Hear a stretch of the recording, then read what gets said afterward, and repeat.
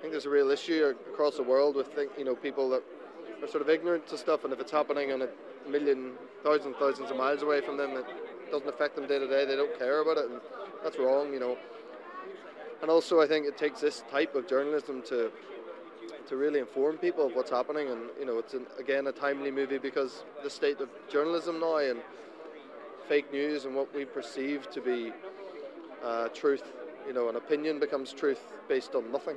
And I think this is a homage to real journalism, people who actually went to these places and got to the bottom of it. When I felt reading the script was I got a greater respect for people like Marie and Paul and Remy, and you need a certain madness, I think, to do what they do, but also huge courage and belief, and you're driven by just the capacity to tell and the want to tell the truth.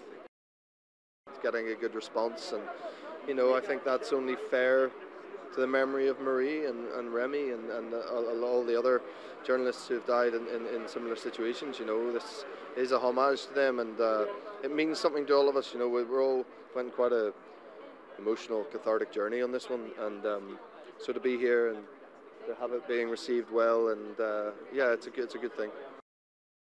To have the real guy I'm portraying there, omnipresent, and he's quite a character. He's a brilliant guy to have around, and he's become a very dear friend of mine now. So yeah, for me, amazing. Even small things like his accent and stuff, it felt like cheating having him there. But also just the insight, and a lot of the things we're depicting in the movie are pretty close to what we're trying to make it as authentic as possible.